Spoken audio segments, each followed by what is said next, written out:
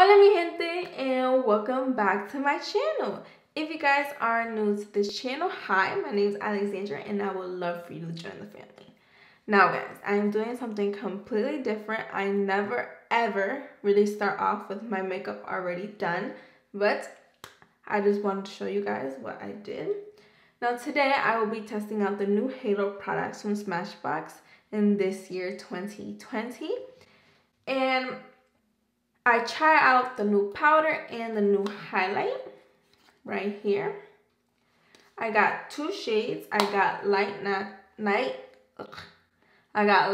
neutral and light for the powder, just because I wasn't sure which one would be best for all over my face or under the eye area. Also, when trying out the powders in the store, please try them out if you're buying this.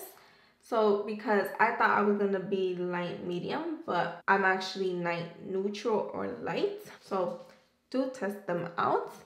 Just a little heads up. And let me tell you guys the prices of these two.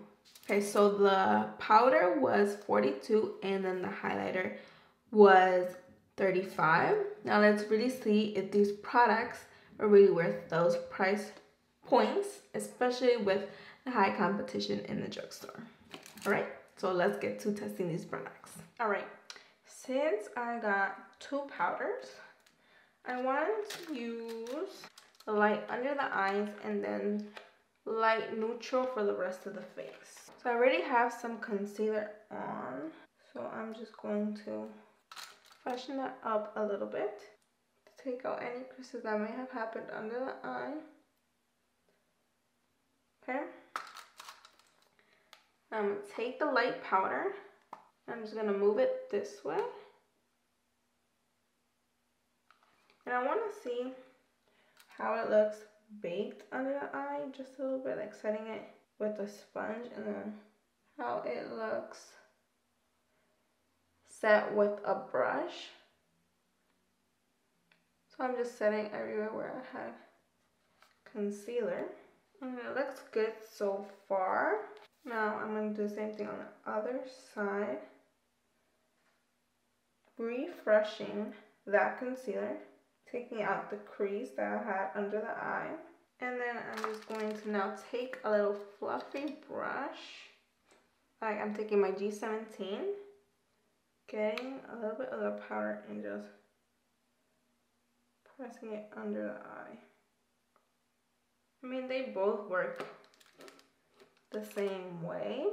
It is true, it does have a light coverage. I mean, it still makes my under eye area crease, but yeah. Now I'm just going to try out putting the light neutral on the rest of my face. Even though I have a feeling that I could use light on the rest of the face. But I don't know, let's see. Because the light medium, I was going to get the light medium, but that looked a little too yellow and darker than my skin tone. So I'm going to try the light medium. And what I'm going to do is I'm going to take my Tati Blender on one side and then a brush on the other to tell the difference. So I'm just going to twist it again. I'm just going to take a brush on this side. Take a big fluffy brush. And just set this side of my face with the brush. Now, I don't know if that really made a difference. I want to see if I could use the light on the other side. Yeah, I mean, I could use the light. It doesn't really, since it's not that full coverage, you could use the light on either side of the face. So I want to see now with the Blenderful. I want to see how the light looks. Here. Yeah, you could use the light, and if you're like my skin tone, to set your face.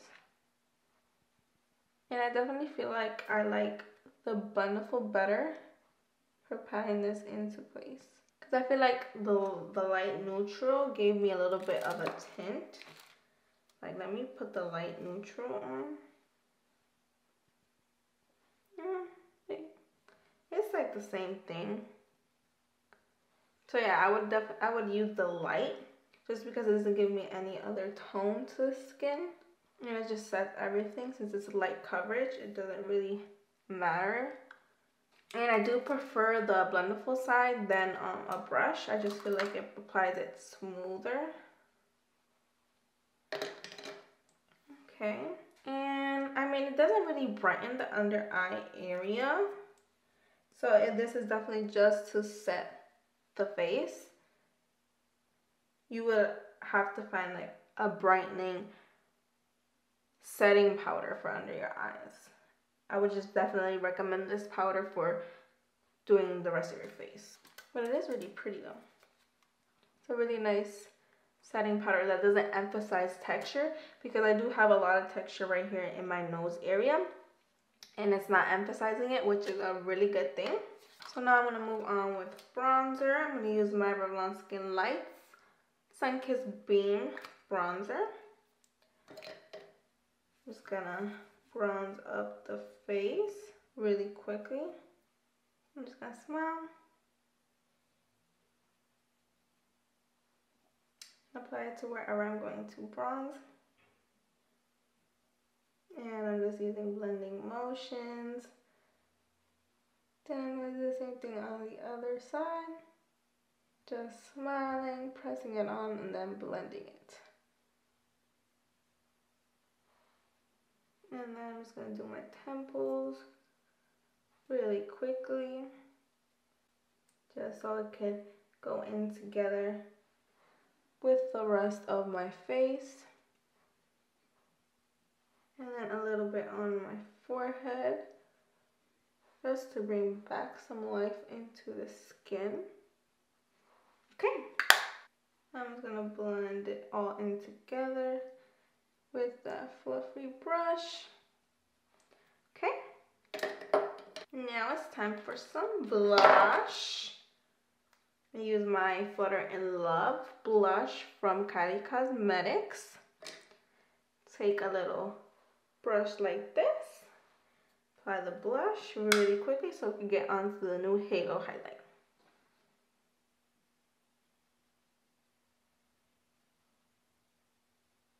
I mean, so far, the powder did do a really good job of setting my face, because everything else has been blending nicely, like the blush and the bronzer, which is a really good sign. Okay, now I'm just going to take that brush again and blend everything out. Okay, now let's get on to the new highlighter from Smashbox. So I got this one in Golden Pearl. This is the packaging, all similar packaging here, and I actually really like it. It's really cute and different. And this is how it looks like in the inside. Feels really nice. I like how it has a mirror, just like the powder did. So now I'm just gonna get my highlighting brush, which is my Morphe G17. Take, one of it is covered. Look at that. Like a little door. I like that. So one of them is a straight on highlight, and the other one's like a pressed glitter. Depends like on the type of glow you want that day, I'm guessing. See, I don't know if you can see it. Right there. The second one's the glitter. And the first one is like the highlight. So what I'm going to do is I'm going to take the highlight, which is this side. Take my little brush. Now, the real test here is to see if this emphasizes any of my texture.